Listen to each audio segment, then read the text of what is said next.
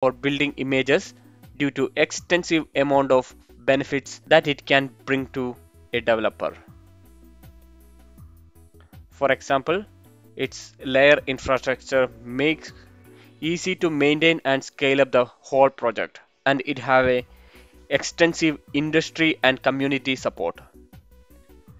Yocto project supports Intel, ARM, MIPS, AMD, PowerPC, and all the major hardware architectures. And apart from execution engine and reference distribution of Poki, Yocto projects include a lot of tools and supports for building SDK, which is very essential for software developers.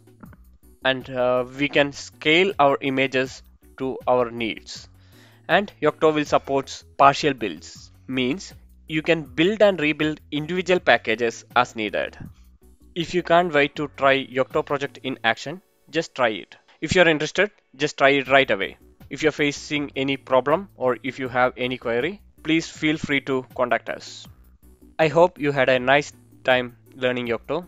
Let's see in another course. Goodbye.